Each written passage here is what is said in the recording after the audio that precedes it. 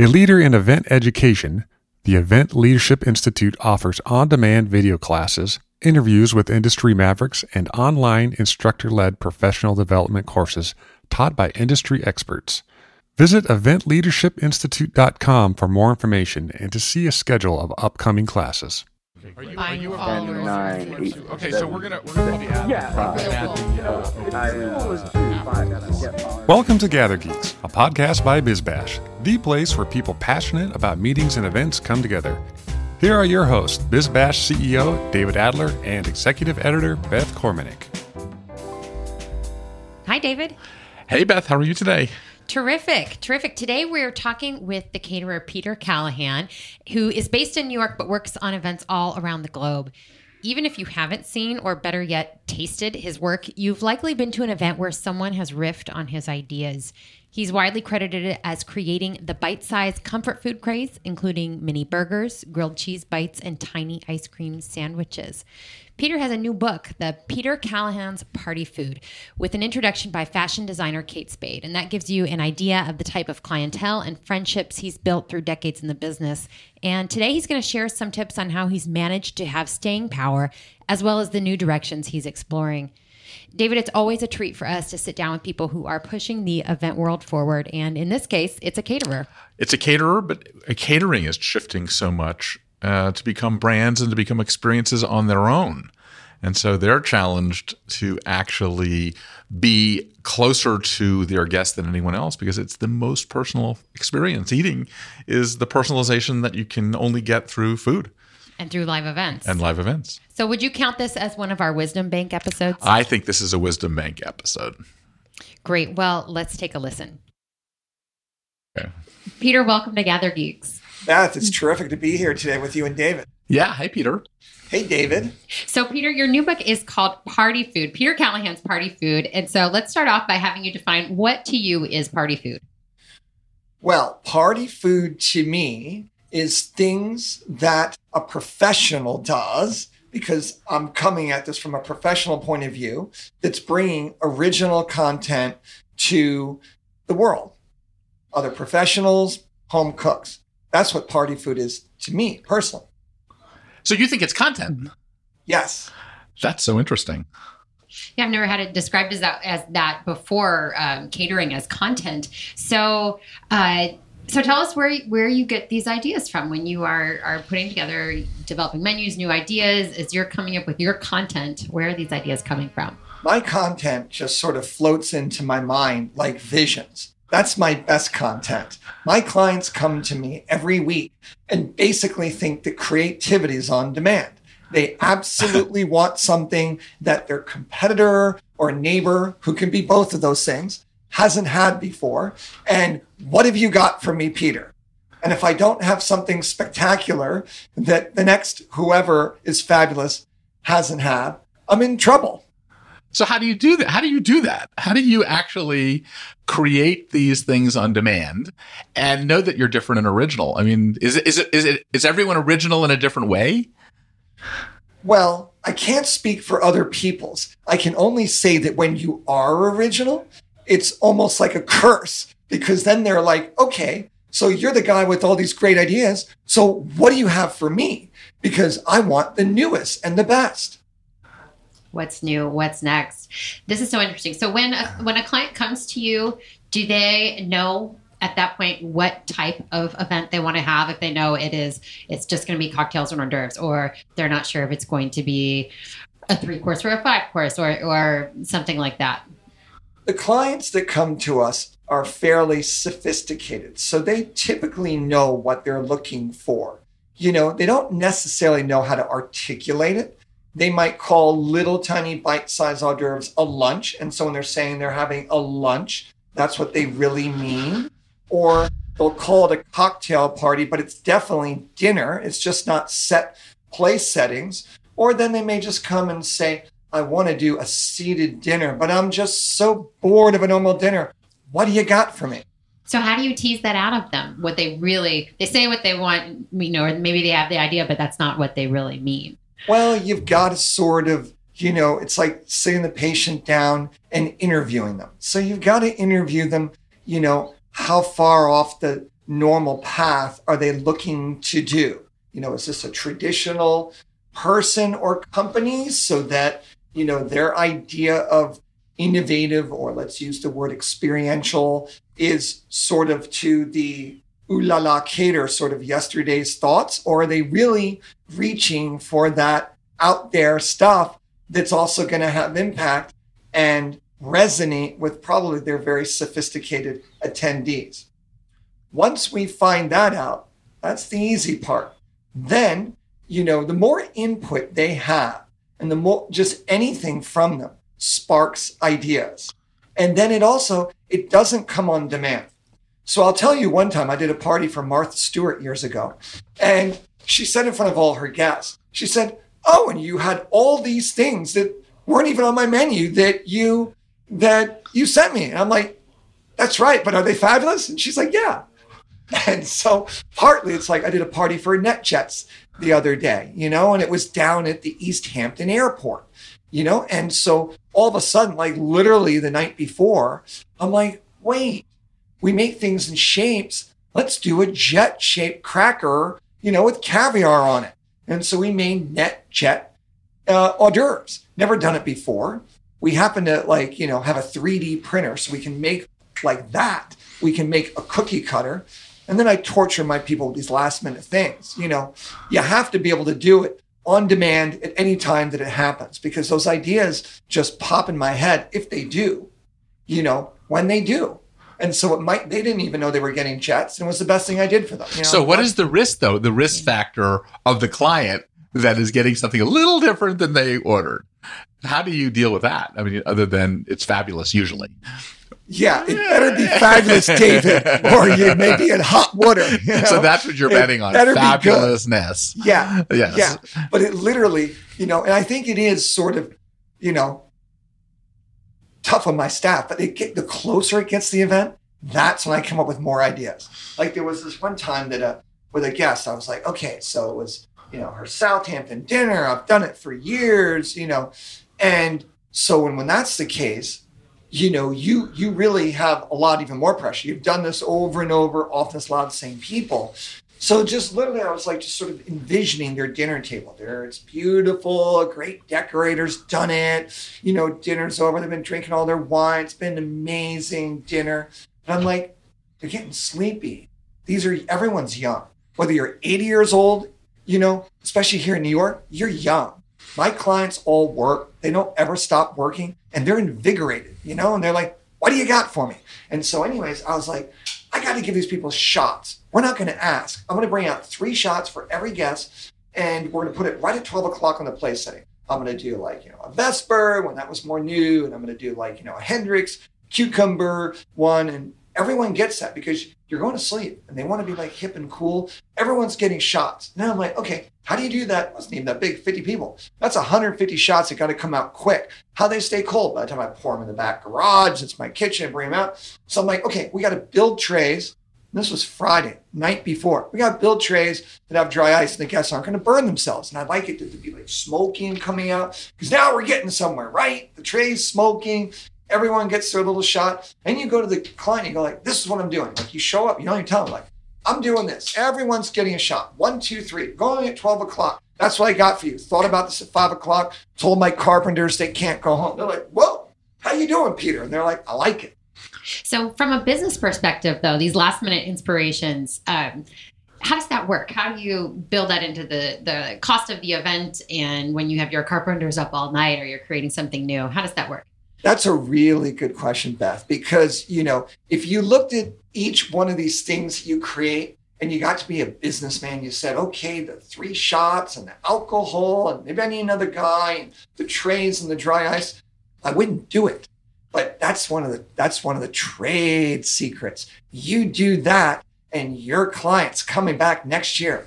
One of the most valuable things, repeat business. And then everyone that's there as a guest is like, wow, got to have that guy. And then also, by the way, if you need a little more money next year for that, they're not going to be sitting there and pounding as much on price. They're going to be like, I got to have you. And what do you got for me now? So you over delivering is one of your things. Yeah, over delivering is one of the biggest secrets to success. Give them what they're not expecting. It's hard. One of our biggest challenges is, and I think it happens to everyone, it's a lot of work doing what we're doing. And we're not doing as much of this fun creating. We might be doing bookkeeping to some degree. We're doing proposals. We're doing employee management. You gotta get out like your machete and hack through that stuff, man. And you gotta get to the creative stuff. That's for everyone. What's really going to make the difference, whether you're a picnic caterer or whether you're a super high-end caterer, deliver what your client's not expecting, and you're going to create the business that we all want. One that's not as margin or budget focused. They got to have you. That's the sweet spot for all of us. And you've come in wanting to do that from day one, right? I mean, we've had discussions about how you want to sort of position your company, and you're positioning it as a proprietary, excitement, artistic endeavor. That's right. And that was after being in the business for 10 years where I ran museums down in Philadelphia, and I had long-term contracts. Those are good things. As we all know, I had a fairly sizable company. I'm like, I got to reboot this thing. But it partly is what resonates with you. Do you know what I mean? Some people are amazing empire builders and they can get fired up over that. Then do it. But it'll help you build your empire if you got a little bit of that secret creative mojo, But again, giving people what they don't expect and in something that really connects with them, that is very powerful. But you have to pick your customers. You have to pick the people. Your customers have to really want you, and you have to pick them. It's got to be a match at some point, right?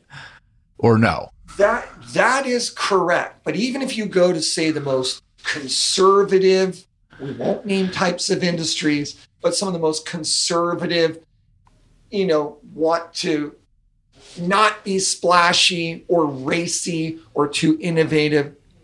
They want to be taken care of. They want that not only those type of clients above all, which they all do, but above all, often they're focused on, is this going to happen? Because it's heavy duty parties on time, food warm. They're focused on more basics often. But if you can bring to them something again, it's not going to be as experiential. But if you bring them a level that they're not expecting, I find, and they're certainly guided by budgets often, that all of a sudden that budget boundary isn't so stringent, as rigid as they say. And so again, yes, you've got to size up your client. Where can you go with this? I'm not bringing shots out for maybe the most conservative ones at a dinner. Yeah, once you read them, you know how to read them, and then you take the journey. But you can do something else. And you know what? You got to go out of the box a little bit, because it's with everyone. People sometimes in that trying to service the client, they're dumbing it down. So give us an example. What's a menu you might give to a more conservative client? And then how do you shake that up for someone who wants something more experiential? So I'll just give you a classic example. So I did an event that I would, say was conservative. It was businessmen. It was strictly a business dinner, a couple hundred people. It was in a tent, and, you're meeting certain budgets at summer. So we had one station was, a caprese station. Make your own caprese. There's a great corporate approach. Everyone loves it. Your cost of ingredients is fairly reasonable. What are you going to do with it? What's going to make it so they hire you the next year? So I've made, which is in my book, Peter Callahan's Party Food is in there. We made abstract silhouettes of trees as I envisioned them. And so we had originally done them for a very innovative party over at the Getty station in Chelsea. Remember when it had grass and the sheet, that it was an artist installation? We did a very trippy party there that was covered by Vogue.com. And we did a food installation. And we had trees hung with caramel apples, and you pick the apples off of it. And so then we were like, okay, the tree morphed a little bit more. And those were real live trees. We made our own vision of a modern tree that we cut out of plywood. And that's in my book. And it shows it with the apples. But for this party that was the corporate one, that was kind of conservative, they were sort of like, well, there's not really a budget for the decorator on this. Got that, right? It's a corporate party. You need to make the space filled up high. Oh, great. Thanks a lot. No pressure there. I'm the caterer. I thought it just goes in platters, right? No, you're told you do, right? Service industry. But I was all of a sudden like, wait a minute.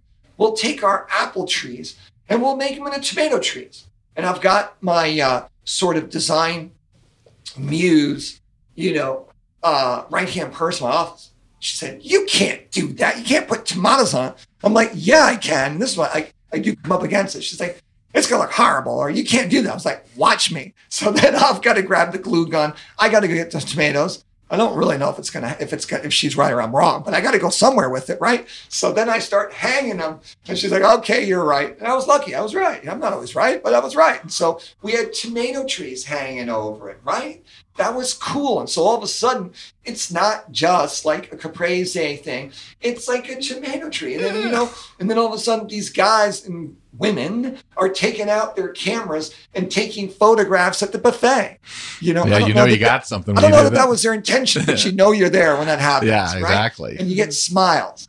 That's interesting. So that happened by happenstance, but are you designing food now differently or plating it differently in response to Instagram, other social media? Are you designing your food for that specifically now?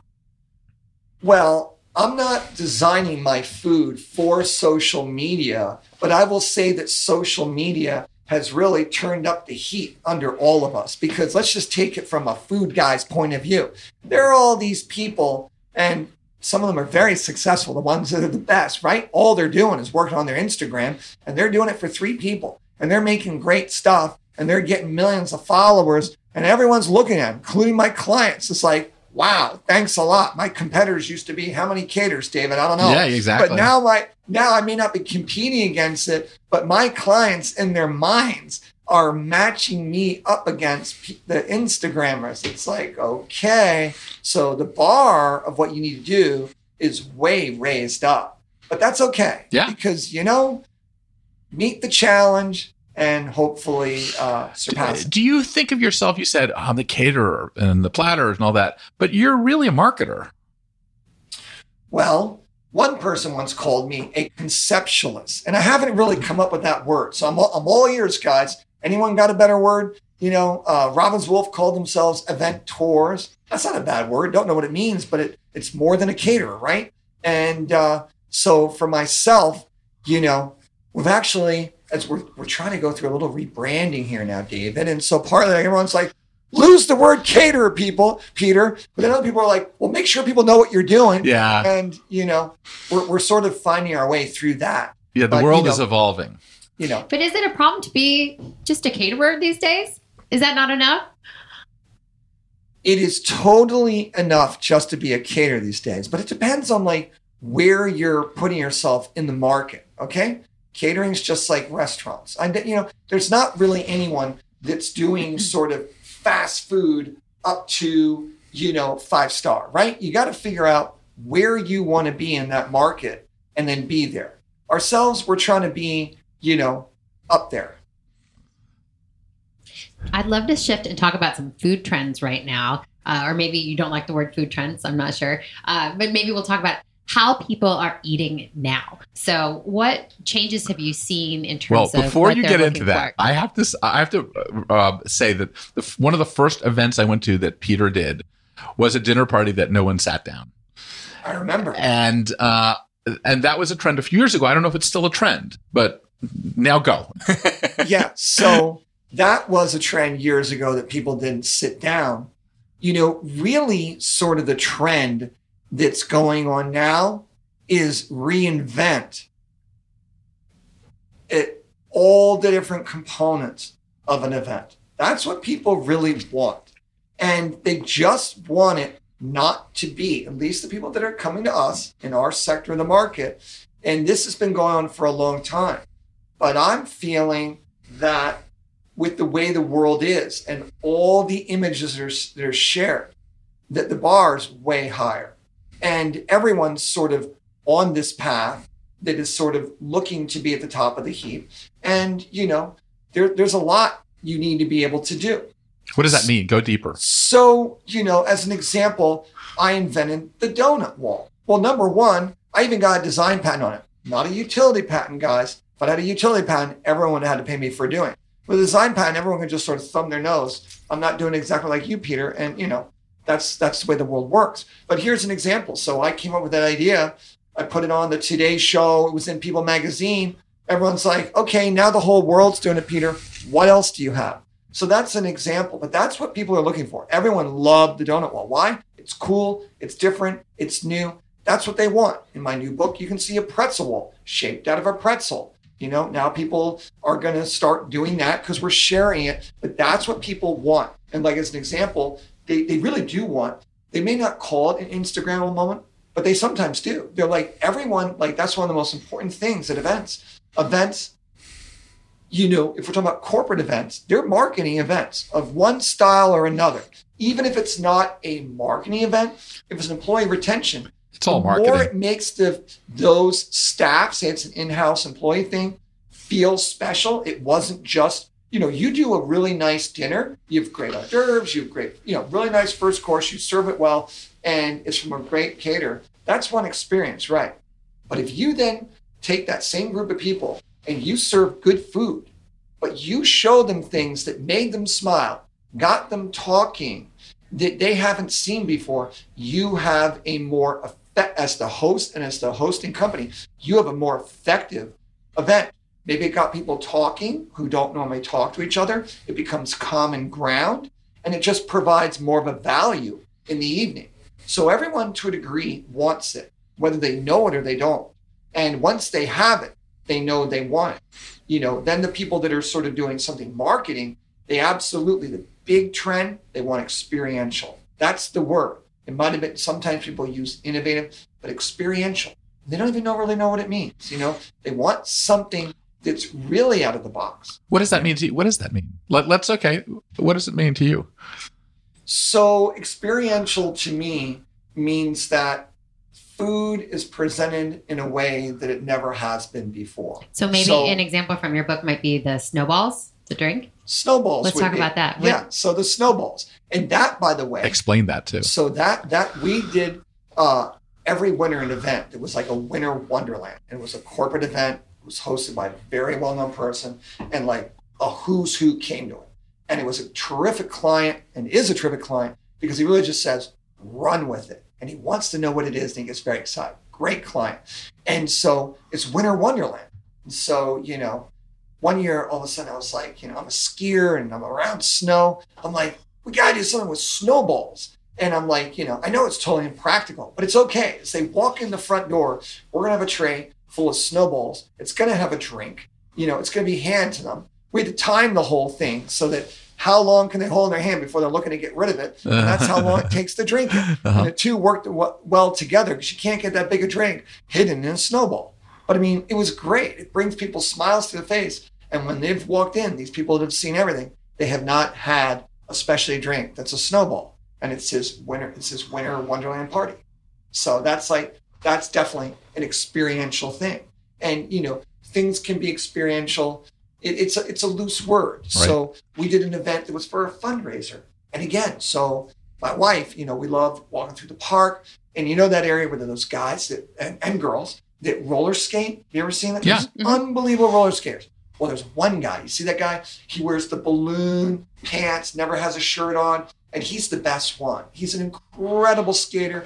Great from the guy. 80s. From the 80s. Yeah. And he can balance stuff on his head, skating like drinks. This guy's amazing.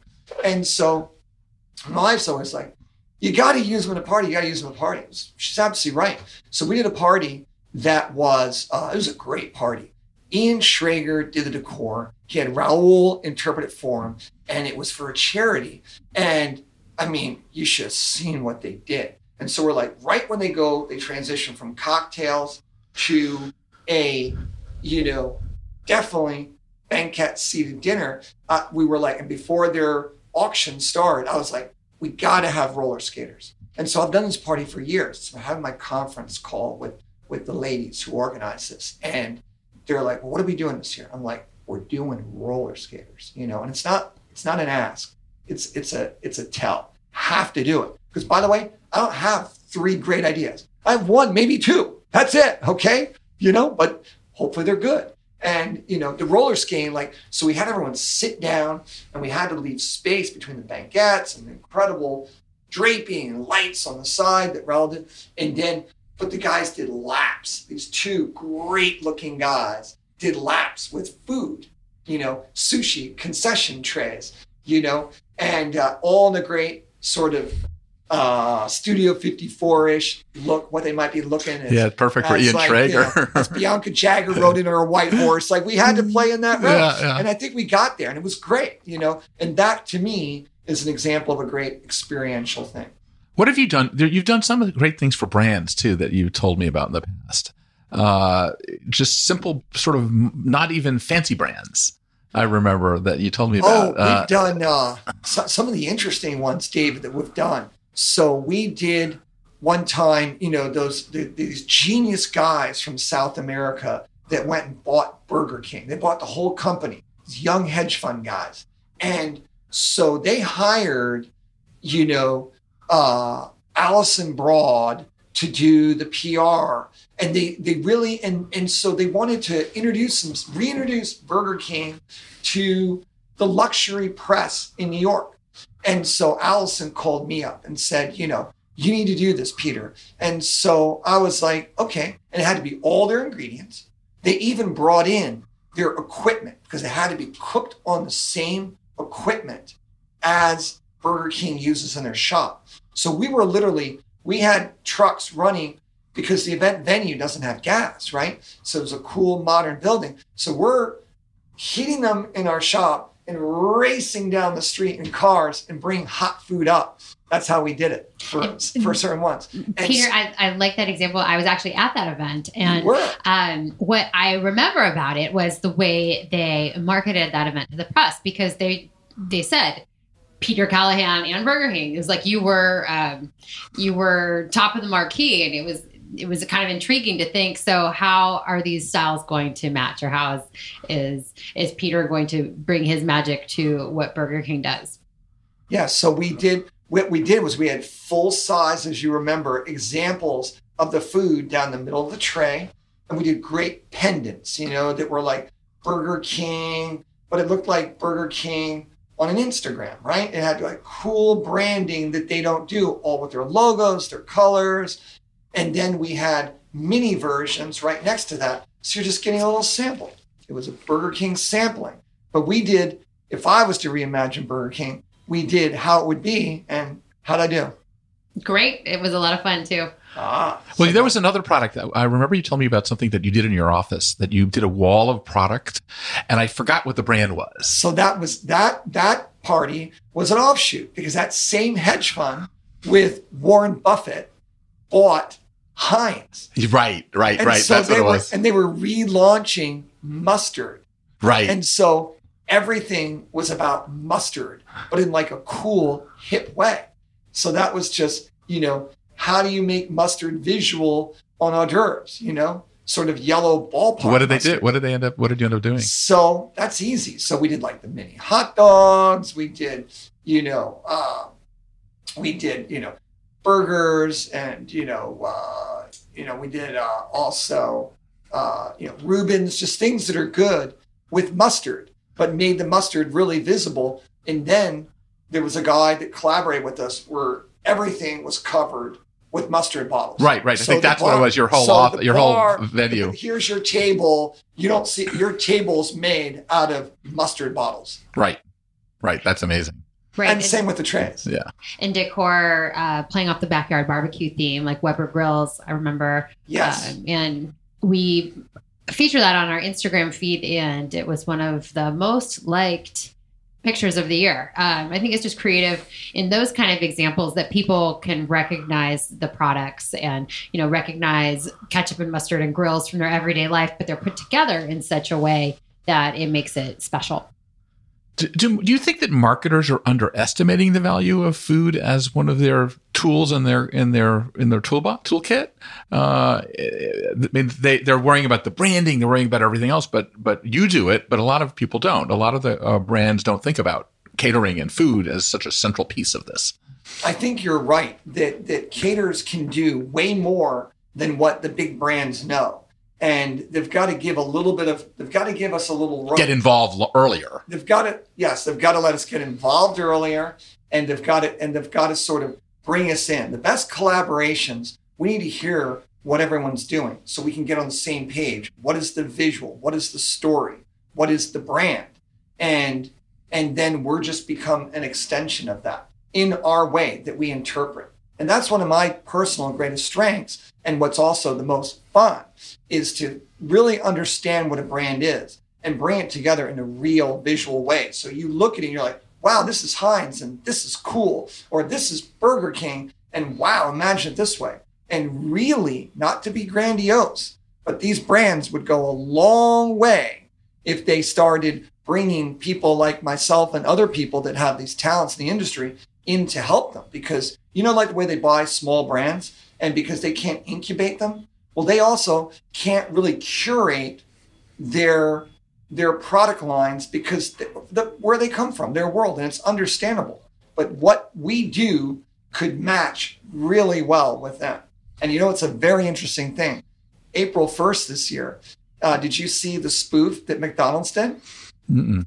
Tell us about it. It was on mini hamburgers, which was something that I was the guy behind. Yeah, you're like Mr. Miniature and everything I read about you. So they did a whole spoof that their head chef in his test kitchen was now making what's going to be their newest offering, mini hamburgers. And they did them really small. And then they got off into their Willy Wonka world and said, and so of course you have to do it with a mini kitchen and mini utensils. And we made all this and they filmed it. And then in tiny, tiny writing on the bottom, they were like, I didn't see it for the first half a day. They said, April Fools, no, we're never doing mini food. We're just kidding. And I would not believe that, never. Well, go into that miniature. I mean, where did you decide? How did you decide this whole miniature concept? I mean, where did that come from? Miniature food came from that. I just had one client that said to me, "Oh, I want to do burgers that are smaller," and that was the first time that sort of came to me that an everyday food was going to be served at it was a movie premiere, at a very fancy party, and so I went out searching for the smallest rolls, and they didn't really say what size, but I sort of had in my mind an idea. And when I found what was the smallest commercially available rolls, that's what we used, or maybe our baker tried to do something a little smaller, and the client was very happy, and it met all the expectations. But that planted a seed. I was like, wait a minute, what if we go really small? And I had to stalk my kitchen because they're like, we're not making things the size of a quarter. That's not happening. It's too hard, and get away from me. And so I got them to do it. And when we saw it, I could tell just by seeing it, this is something we're really onto it. Then when we showed it to clients, they freaked out. They were so into it. And I was like, wow, we're onto something. And then I was like, off to the races and just trying to dream up classic American things. Because, hors d'oeuvres at that point, if you can remember, in the late 90s, that's when I did this. They were, ethnic typically. You do a Thai, chili, lemongrass, shrimp. People were doing fancy trays with seeds in the middle, or pumpkin seeds, or cinnamon sticks. And they were all very attractive. And that's what the best caterers were doing. Me too. And all of a sudden, when we came up with this idea of shrinking, I was like, that's the direction I want to go. And what I loved though was and it wasn't even that conscious of thought, but what I love, I love stuff like lobster rolls. I like grilled cheese sandwiches. Yeah. I like sugar donuts, like the old fashioned, right out of the fryer. Everyone does. I was like, that's what I want to eat. And I was like, but if you shrink them, most of those things in miniature, they look so cool. And it makes people happy and smile. And it just get this incredible reaction that food never did before. Food was kind of a serious thing. Or, you met the, this is this. But your presentation of the miniature stuff also completely enhanced that experience. Yes. So when we did that, then we were like, wait a minute, we can't have a tray with all these cinnamon sticks and pumpkin seeds because you don't really see the food. Now we really want to see the food. So we started making trays out of acrylic, and we were making them ourselves because we didn't know any other way to do it. So we had a shop, and we were cutting them, and we were making it so that all you saw was the food, and the food was the holdup. no flowers on the tray, no nothing. You don't need anything else because the food becomes the star. How did that change your calculations in terms of how many pieces people would eat per event and what you needed to think about differently because the food has changed size? The interesting thing is I have new chefs come to work for me, and I'll tell them, for an hour-long cocktail party, if everyone's there during that time, say it's at a wedding, I'll be like, we need, if it's 200 people, we need 2,800 pieces or 14 per every guest. They're like, you're out of your mind. I'm like, watch. Because if you make food that looks interesting, and then it also has to taste good. They almost want it looks good, because I hear this every time. They're like, I don't really expect it to taste good when it looks good. But then you put those two together, you got some hungry guests. And you need a lot of food if you're going to have what they're all going to want. And that's something that I hear all the time. If you it's only logical. If you make something that's not as much they want to eat, like crudité, they're not going to eat you out of house and home with crudité. That's for sure. Right? That's for sure.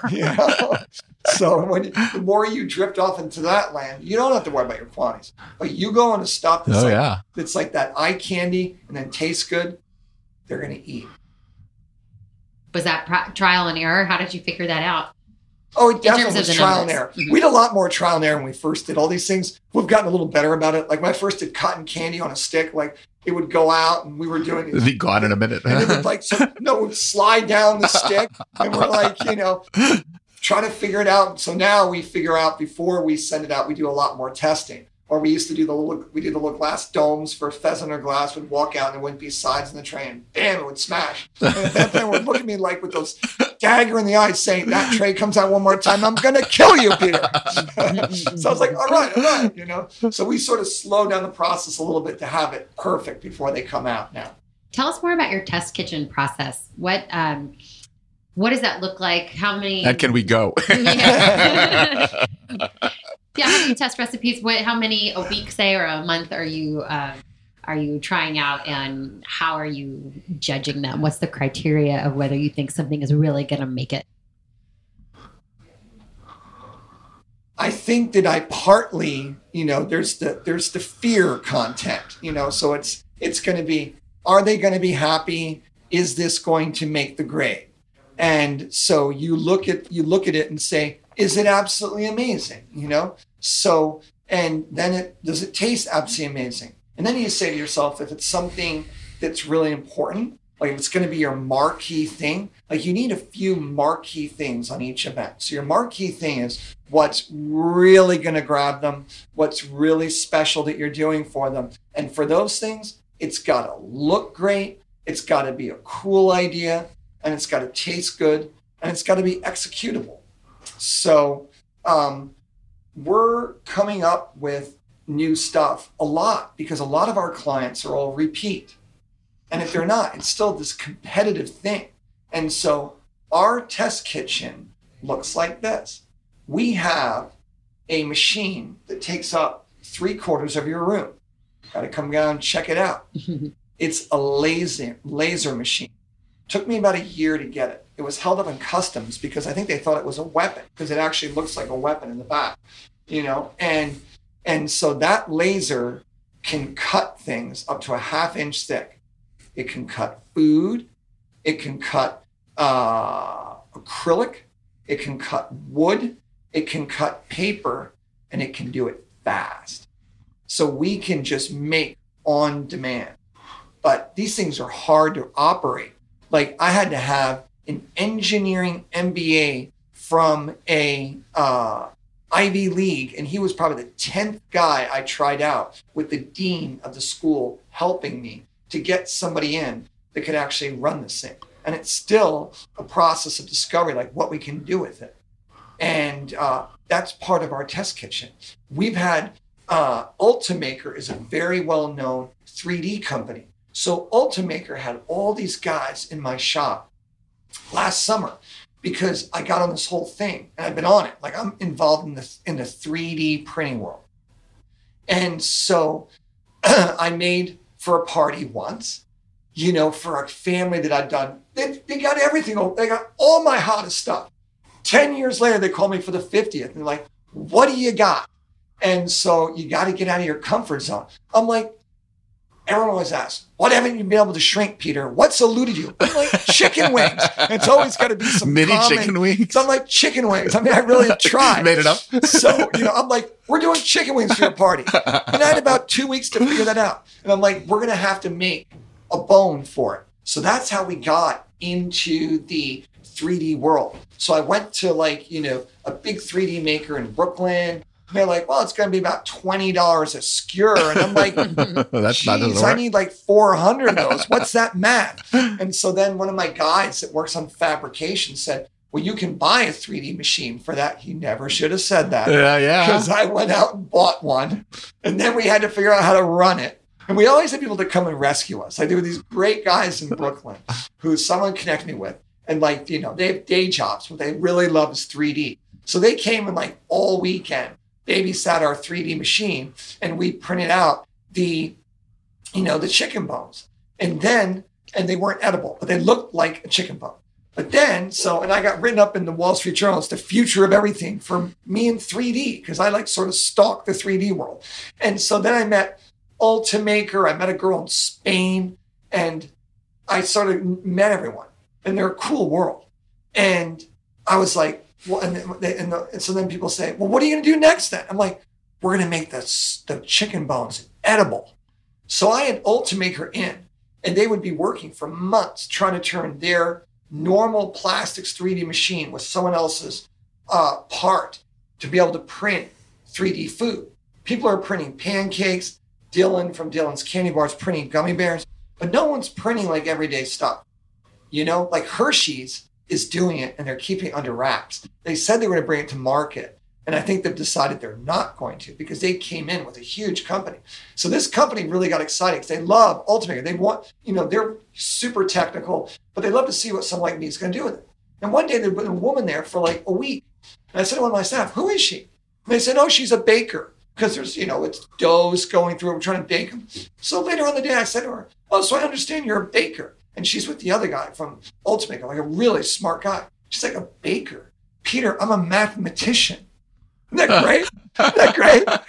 She's a mathematician. Wow. She's a coder, man. Wow. And that's cool, trying to So she's trying to get, are you actually 3D printing food in a right now?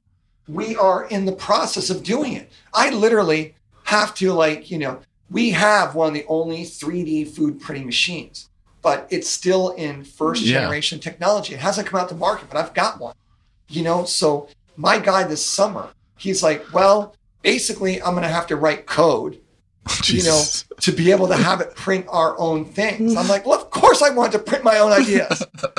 So the answer is yes, we are able to print food. So your experience with protecting your intellectual property, is this an area ripe for that and something that, other creatives should keep their eyes out for? Well, the protecting things is a very interesting thing. And it's very challenging to protect a lot of the ideas that we dream up.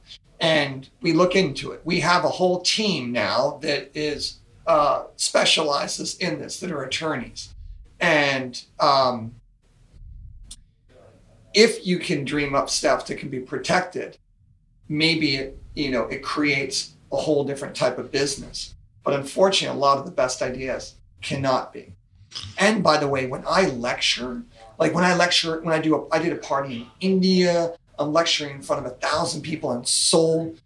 First question, Mr. Callahan, what protection do you have on your thing? Yeah, because they're just going to knock it off. Not much yet, but let's collaborate. How about that? Yeah, but you come up with ideas fast enough where you can't keep up. That's right. So that's kind of the key. That is the key. Yeah. So Peter, as we end this interview, what advice do you give to the person that looks at this party food book and says, "Oh my God, I want to be doing that"? Well, my advice to the person that looks at this and is not yet doing it is, number one, are you passionate enough about the idea of food and events that you're going to be motivated not by money? You're going to be okay redefining the boundaries of hours that you work. working nights and weekends when your friends aren't? And on top of it, if the answer is yes, then my next advice would be, and I can still take this advice to myself today and should more on a daily basis. No matter what, fight, create, and make time so that you can do things that are your talent.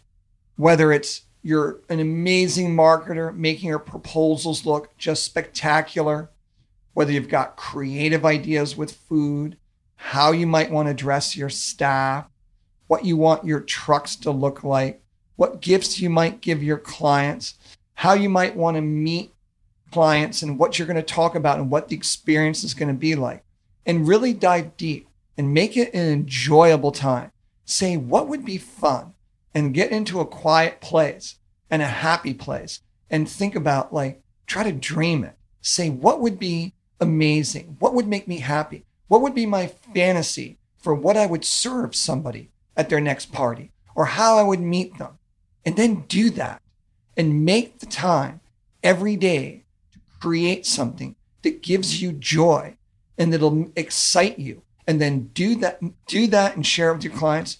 You're going to create an amazing company. Peter, thank you so much for joining us on GatherGeeks. This was a fascinating conversation. And I would just like to end by asking you to tell our listeners how they can reach you, whether on social media or plain old website, any ways that they can reach you. And buy the book. Well, so the way to reach us is buy the book, Peter Callahan's Party Food, available everywhere, online, bookstores. And our email is info@petercallahan.com. And we're on Instagram, Twitter, Facebook. Our website needs a little redoing. That was last redone during our first book in 2011. So Instagram's our most latest up-to-date things, as well as our book. Thank you so much. Thank you. Thanks to Peter for joining us on GatherGeeks. David, this conversation took turns I wasn't expecting. He is such an interesting person. He is a little exuberant when he talks. He really loves what he does. And is such a creative thinker. And that's what we need in this industry. I think that's what makes this industry so interesting and exciting. Absolutely. And before we sign off, I wanted to remind everyone that BizBash Live New York is coming up October 25th at the Javits Center. Also, keep an eye out for BizBash's upcoming fall issue with a focus on the 15 most innovative meetings, as well as a special focus on holiday parties. There are so many great ideas. I can't wait for everyone to see it. It's all on bizbash.com. Great. This is going to be a great issue. It's going to be a great show. This is a great podcast. We hope everybody enjoys it. And what do we say when we end? Gather on. Gather on. Thanks for listening to today's episode. If you like what you're hearing, be sure to subscribe to the podcast on iTunes or your favorite podcast app. We can be found on iTunes, Stitcher, SoundCloud, Player FM, Google Play, and Pocket Cast. Be sure to leave us a rating and review. It helps others discover the GatherGeeks podcast. We'd also love to hear from you. You can leave feedback on Twitter @GatherGeeks or leave us an email, gathergeeks@bizbash.com. We hope you'll join us again for the next episode of GatherGeeks. Until then, gather on.